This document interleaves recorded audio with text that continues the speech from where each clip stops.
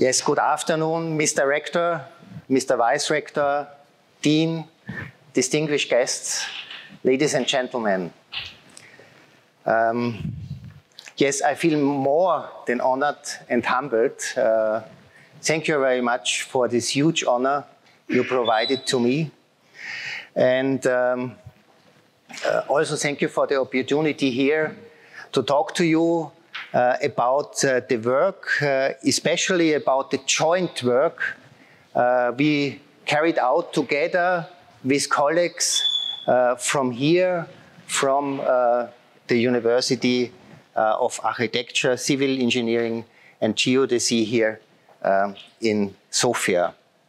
So I titled my presentation Modern Road Engineering, Opportunities and Challenges.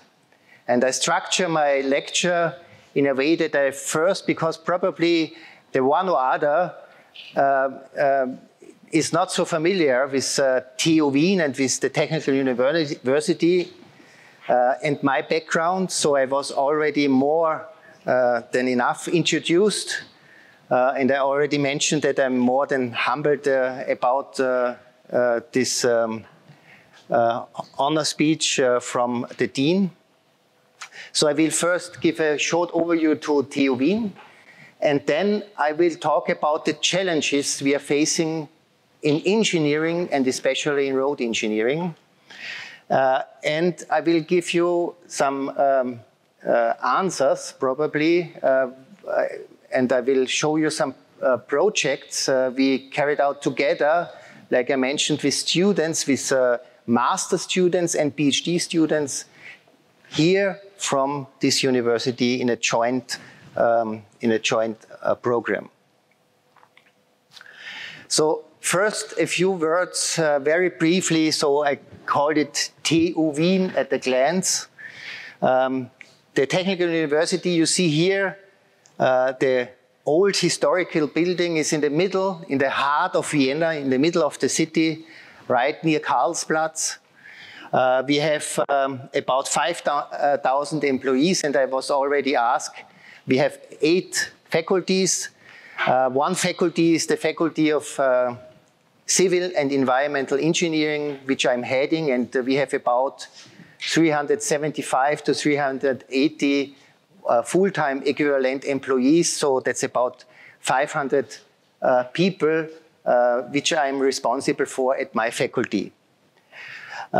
Yes, and of course we are dedicated to educate young, to motivate, educate and prepare young students for their practice, to be a practical engineer in classical engineering, but also in natural sciences. We have at the moment about 26,000 to 27,000 students, and at the Faculty of Civil Engineering at the moment we have a number of 3,500, 3,200 students we are responsible for.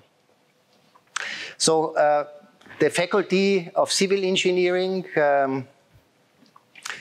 we have recently thought about our mission statement. What defines us? What are we standing for? The building infrastructure is so important for our future and for the future generations. So we are standing for building, future, environment. I think this is a very good motto we dedicate our work for.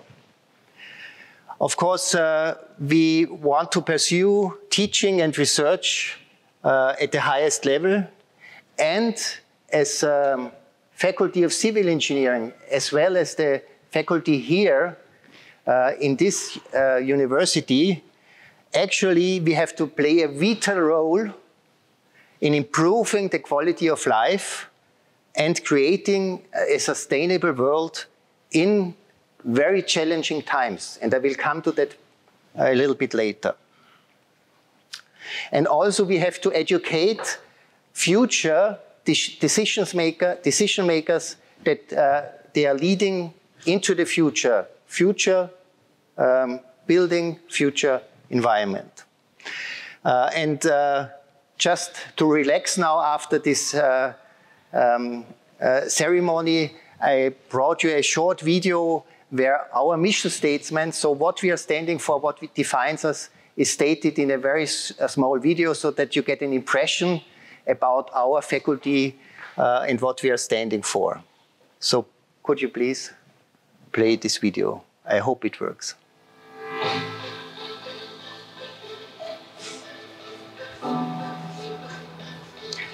This is our new laboratory.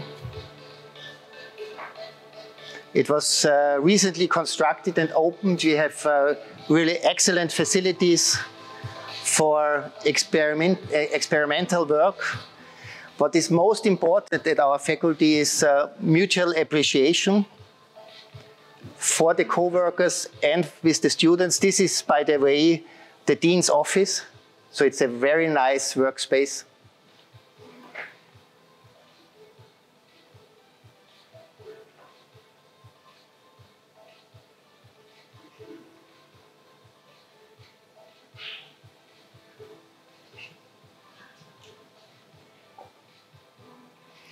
Then what defines us is that we want to combine, we want to bridge experimental and theoretical research. I think that's important as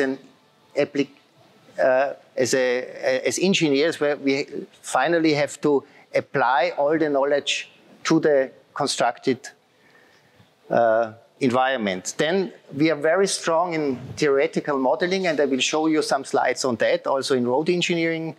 What becomes more and more important is interdisciplinary.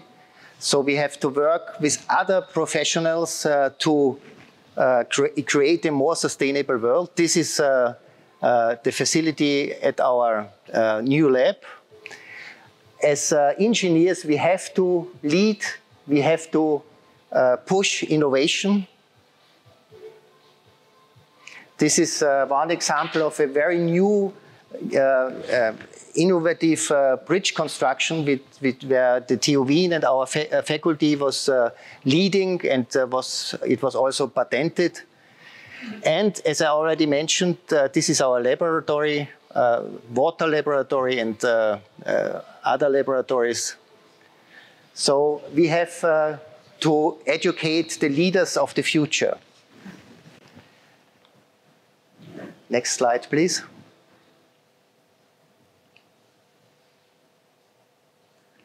So I already was introduced, so I will skip this slide. Thank you very much for honoring me and my CV. So I want to come to my presentation, my second part of the presentations, modern road engineering. What are the huge challenges we are facing, especially in engineering, in civil engineering, but especially in road engineering? The younger generation claims that we have to take care of our planet. Climate change is really something which threatens not only us, but the next and the generation after the next generation. So we have to face that, and we have to fight climate change. I think beside all these cruel wars in Ukraine and now in the Near East, this is, in the far perspective, the most challenging threat for humanity. So we have, as engineers, give solutions. What are the huge challenges, especially in transportation? I'm talking here especially about Europe. So these 5 challenges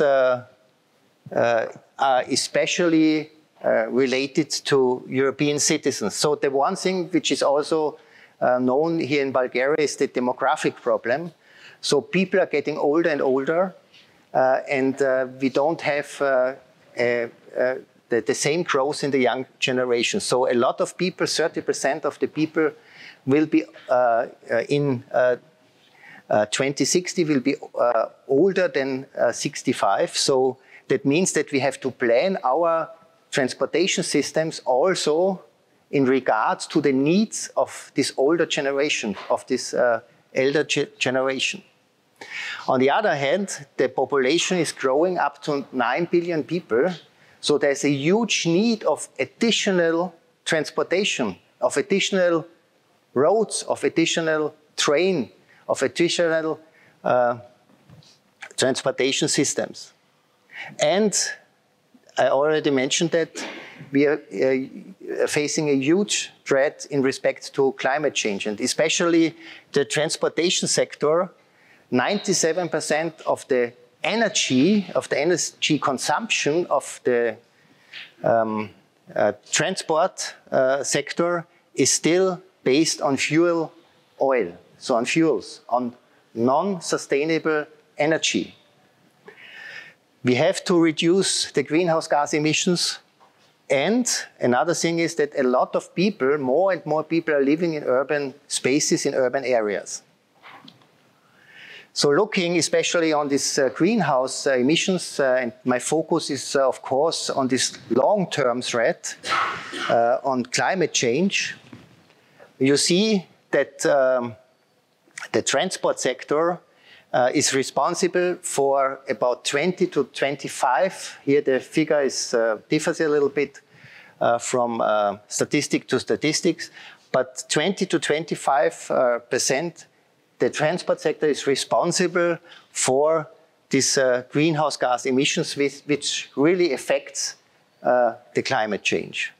And if you look here, the road sector, so heavy traffic and private traffic are more than 70% responsible for the greenhouse gas emissions of the transport sector. So road traffic is a huge factor for climate change.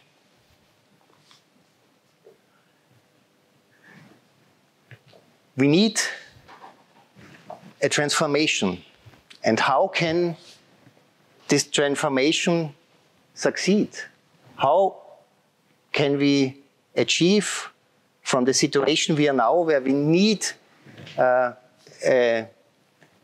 economic growth, to a more stable world? And I think this is a very nice picture. So I'm a very visual person. So I think if we want to change, we need also a visualization of this change. And I think this graph here, this picture, shows very nice the change we need to a more green, to a more sustainable world. And especially in road engineering, we have to meet several sustainable development goals, the so-named SDGs in road engineering. You are certainly aware of the 70 SDGs which were developed by the United Nations in the 2030 agenda, where we have to dedicate ourselves, our societies, to achieve these 7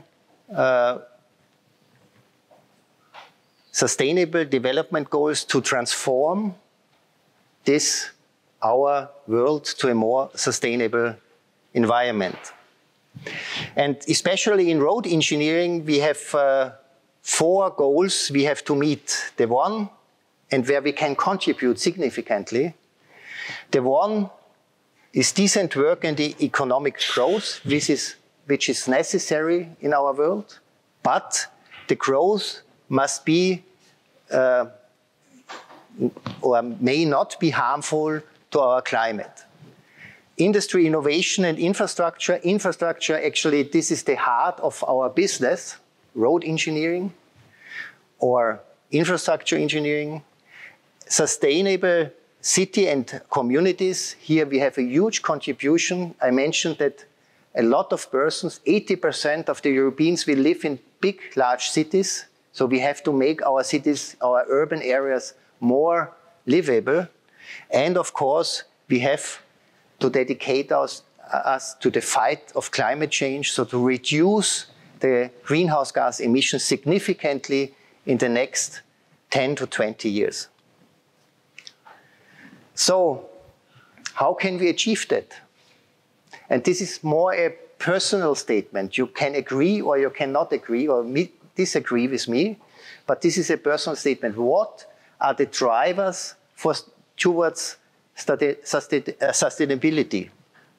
From my point of view, we can only achieve sustainable growth with a free market, with a free economy. There is no better system. But of course, we may not leave alone the poor and who cannot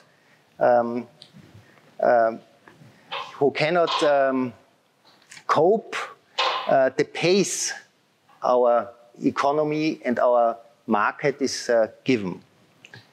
So we need a social market system where we also look on the people who need social security, who need social standards. The other pillar of sustainability from my point of view is we need regulations. So we need strong regulations. It's a boundary conditions like we have in mathematics, and they should be the same for everybody. For the player on the market, it's very important that everybody plays the same game. So if you play chess, you want to have that your other player is working or is playing according to the same rules. So we have very strict rules, and within these boundary conditions, the free market will happen. Another thing is, another very strong pillar from my point of view is civil society. So we need a strong civil society that pushes forward sustainability. And last but not least, and this is a little bit our business here at the universities, same as the university in TU Wien, is a very strong pillar which is also carrying and bearing at least the economy is research and innovation. And this is our business, and that's why I want to dedicate the next slides especially to what we can achieve in research in respect to push forward, to drive the SDG goals. And here I want to focus especially on projects we carried out in cooperation and in a strong joint work with students and PhD colleagues from this university here, to show a little bit also this joint work and the joint efforts we had in the last year. And I want to start with the contributions to a more sustainable road material. And here we developed in a very basic research new material models for pavement materials, sustainable road construction materials. So if we have the models, we can develop more sustainable materials. We can create innovative pavement constructions. And finally, we have a lot of an existing infrastructure which is aging, which needs rehabilitation. And it's very important that we assess the existing infrastructure by surveys and to manage the rehabilitation in a proper and sustainable way. So a few words, a few slides to pavement modeling. Why need we very complex models of pavement materials. The reason for that is that we have a very complex material behavior. Most of the roads are built of asphalt. So we have a lot of flexible pavements, how we call them. And asphalt is a very complex material. So it consists of 3 phases of binder, which is bitumen, of mineral aggregate, and of a 3rd phase, which is air voids.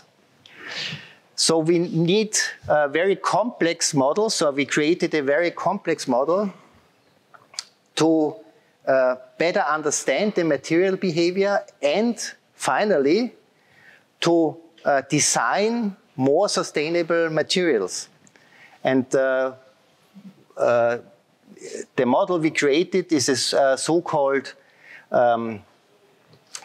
multi-phase model. So we define what we call representative volume elements on the different scales of observation. So we go down to the nanoscale and up to the macro scale. So it's we upscale the engineering properties of the different phases with a mathematical model. And we are using as input the volume fraction of each phase, the morphology and the interaction between the matrix and the inclusions in this representative model. We need very complex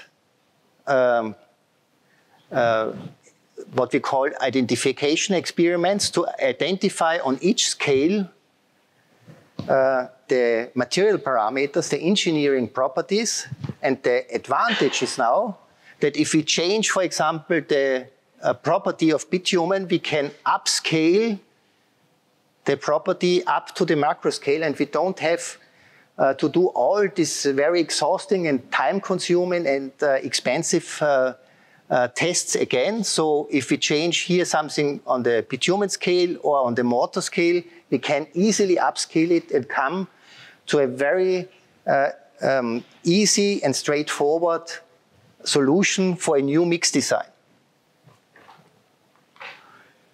I don't want to go into deep because this is very deep in micromechanics, and I don't want to bother you with all these formulations, but I want to show you here to define mathematically this RVE, so this representative volume element with the different material phases. We need here the so-called Eshelby tensor to for the homogenization of this representative volume element. And here, in this very basic research, a significant contribution was made by a colleague, by a PhD student here from the university, from your faculty, Valentin Donev, and he could contribute especially to much better and much reliable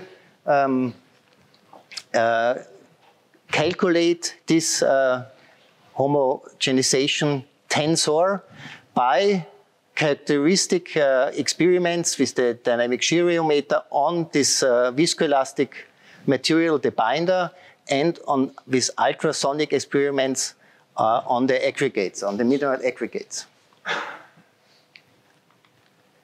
So now that we understand the material and we can really design on scratch on the computer the material, that we understand it now, the next step is that we need some advanced testing methods to test the new materials in the lab. And as it was mentioned, I was the founder of a Christian Doppler labor starting in 2002. So it's now more than 10 years ago that we started to innovate the material testing, especially on road materials. So we developed an own testing device, testing method. It's called the Viennese binder aging protocol to simulate in the laboratory in a short term the long-term aging of the binder. So the binder brittles And that's the problem with the distress in the pavement. So that leads to cracking. And we can now simulate in very accelerated way the long-term aging. And here, especially a lot of students from this university, master students, contributed to carry out a lot of tests with this new Viennese binder aging protocol. Then, of course, going from the binder, we have to do the same tests on the asphalt. So we also created a new test to simulate the aging of the asphalt itself. So not only of the binder, but also of the bitumen, but also of the asphalt. And then we introduced very new, what we called performance testing of the asphalt itself. So we have in asphalt, in low temperatures, the low temperature cracking is a huge problem in pavement structures. And we created this a so-called cooling test to simulate the situation in the pavement, in the structure, to simulate the strengths and also the distress situation of the asphalt underloading in the laboratory. The same at high temperatures, not cracking is the problem, but rutting. So the deformation, the plastic deformation of the structure. Here we created a triaxial cyclic compression test where we can very realistically simulate the loading from the trucks, from the truck tires of the structure, and also fatigue. So the repetitive loading of the structure, the fatigue of the asphalt is very important for the design life. So to extend the design life, which leads to more sustainable pavement structures, to extend the design life, we need to know about a very important engineering property, which we call fatigue. And here also a very recent distribution from a colleague from here from the university was a very theoretical work. So we have the material models, we have the test in the laboratory, but still we have some gaps in the prediction. And here we introduced for the first time a neural network. Today you would say artificial intelligence to better predict the experimental engineering property. In this case, it's the stiffness and the predicted. You see, it's very close to the experiment when we adding to our experiments and to our theoretical model also neural networks or artificial intelligence. So coming from the theoretical model to the testing in the laboratory on the material, of course we have the next step is into the structure, into the pavement, into the engineering structure. And also here very nice contributions were made by a colleague from your university here in our team. And you see here what are the input parameters to finally predict the service life of a pavement construction of our or airfield structure. So the most important input parameters is of course the loading. And you see we have a lot of what we call dynamic loading because of the unevenness of the road itself. So you have not only a static loading, a constant load, but a very, sometimes very high accelerated dynamic loads. And we simulated this with a very advanced model, interaction model between road and trucks. You see here the mechanical model, and introduced this model in our pavement structure. And together with information from the climate and from the structure itself, we can now much better predict the service life and also identify the important parameters to extend this service life, and the longer the service life, the more sustainable such a construction is. Another very innovative rehabilitation method is if we have an old distressed asphalt pavement, that we put an overlay on this asphalt pavement, a concrete, a very thin, ultra-thin concrete layer. We call it ultra-thin white topping. White topping because concrete is white or more white than asphalt. So there are some important advantages in this type of construction, but we have two types of materials, very different materials. So the engineering properties of concrete is very different from the time-dependent and temperature-dependent property of asphalt. So we have a problem at the interface between the concrete and the asphalt. And so far, in pavement models, they just assumed a full bond between the concrete and the asphalt, but this is not true. This is not the reality. So you can also assume or imply a friction model, but you don't know the level of the friction. So what we did is actually we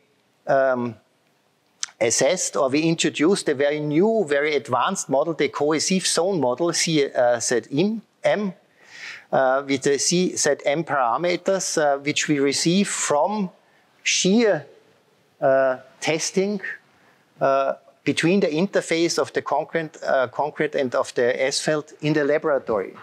So we introduced this very advanced cohesive zone model into a finite element model of the pavement, and came to very new, very exciting design rules for this very innovative pavement construction.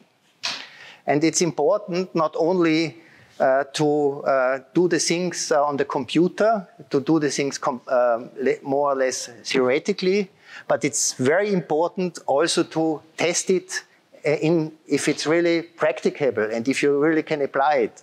And you see here a test track. You see here the paver, the concrete paver in a test site near Vienna in Lower Austria.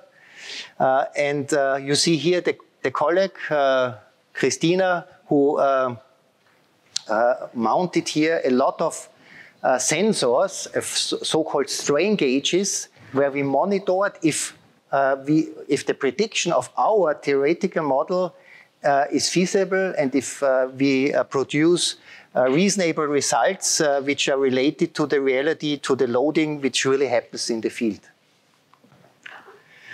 Another innovative method for the rehabilitation was implemented here in Bulgaria in a PhD study by Marin Donchev. He is here, and I'm very happy that he listens to his own work here now, which I can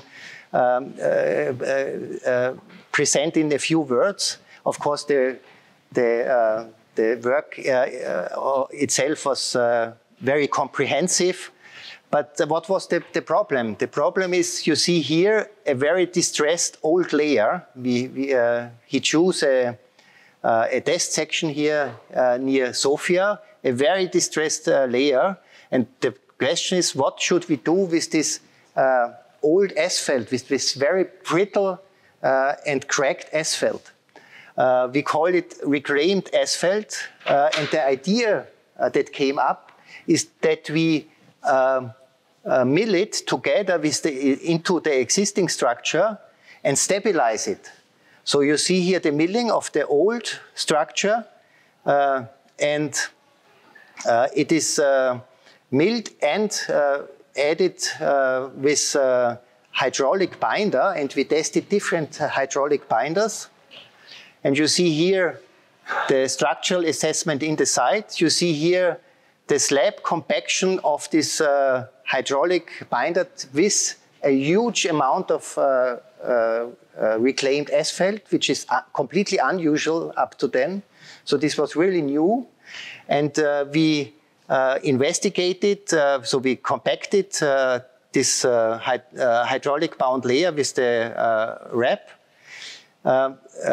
then drilled specimens out of it, tested the stiffness and the strength and also the low temperature behavior in our laboratory, and came to very important relations between the amount of cement, of hydraulic binder you include, the stiffness, the strength, and combine the stiffness and the strength. So very important engineering properties we need to design the pavement, to properly design the pavement. And this was now implemented, as far as you know, already in the Bulgarian analytical pavement design for this new type of full depth rehabilitation of old pavements. And there are a lot of needs, so there's a huge need on rehabilitation, especially in Bulgaria. So there's a new construction method for rehabilitation now defined in your standards. A lot of people are working in urban areas, and in urban areas, especially block pavements are more and more applied. The reason is because as in pedestrian ways, it's from the architectural feeling, if you walk in a very monotone asphaltic or concrete pavement, it's completely different if you walk in a space with this kind of block pavings. The problem is that we have still very high loading on these block pavements. And the problem in Austria was that a lot of these recently constructed pavements only lasted 5 to 7 years and then they failed.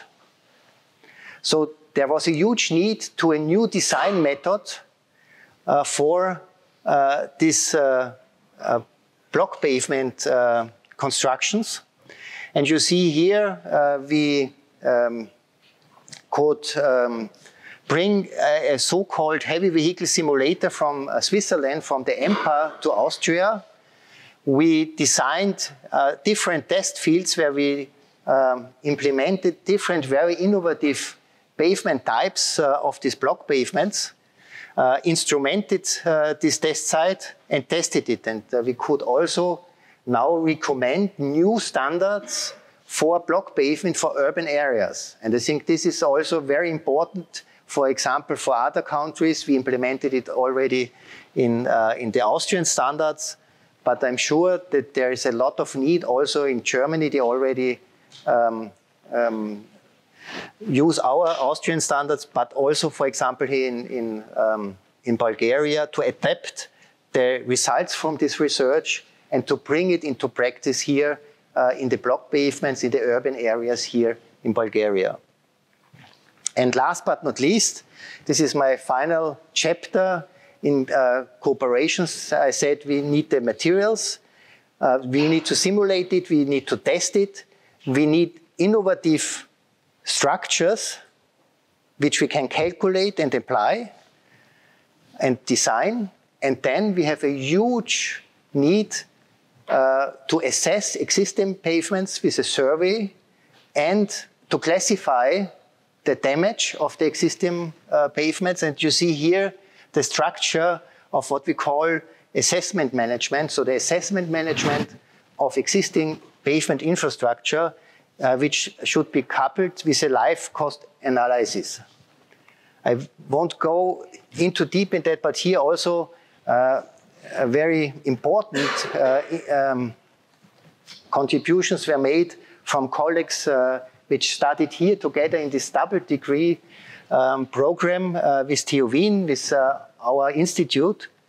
And you see here a very theoretical work on what happens if we divide the sections of survey into with different distances and what are the mistakes that we make and how reliable the results are in dependence of the sections we are looking at. And then also a very theoretical approach was recently published where we also looked on the complexity of this optimization problem for the rehabilitation of the existing infrastructure. So in the beginning of my presentation, I asked, so I said we have a need for transformation. How can we proceed? How can we succeed with the transformation? So the one answer is we need transport infrastructure. There's no doubt about that. We need transportation infrastructure as backbone of our society. Especially in when we of course have to design it more environmentally friendly. We have also to improve the maintenance and the operation, especially of the high performance network. So you see here in the picture both in parallel, train and road. So there's no competition. So they should at least, we need both. And we need this backbone to interconnect our European regions, the big cities, the big centers of Europe. And on the other hand, like I said, a lot of more people, older people, will live in urban areas. So we have also designed our cities more environmental friendly. So especially in cities, we have to promote alternative forms of mobility, also foster a new existence of non-motorized and partially motorized mobility like cycling, walking, and of course we have to electrify our private transport in urban areas. So these are some short, quick answers to my question I asked in the beginning. What are the modes? How can we transform? How can we be successful to reach these SDGs, the Sustainable Development Goals? So I am coming to my conclusions. We see, and I hope we agree on that because of ecological, energy policy and demographic challenges, our society, especially the European society, undergoes really a serious change. And we have to be really determined on a more sustainable infrastructure, including the construction, maintenance of the existing transport infrastructure, and this is really essential. So, and from my deepest heart, and I'm burning for that, I'm sure we need, as a part of the solution, technology, innovation, and of course, road engineering as part of the engineering of our society. And I want to conclude my presentation, my talk, with a quote from the very famous philosopher Karl Popper, Austrian philosopher Karl Popper. And actually, he is the father of research ethics in the world, of new modern research ethics here today. And he says in his very recommended work, The Open Society and Its Enemies. So if you don't have a book to read for, if you don't know it and you don't have a book to read for Christmas, buy it and read it.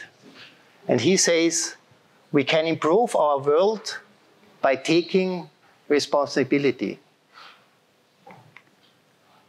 thank you very much for these many, many years of excellent cooperations with the University of Architecture, Civil Engineering and Geodesy here in Sofia, and for this high distinction of awarding me an honorary doctorate. Thank you very much.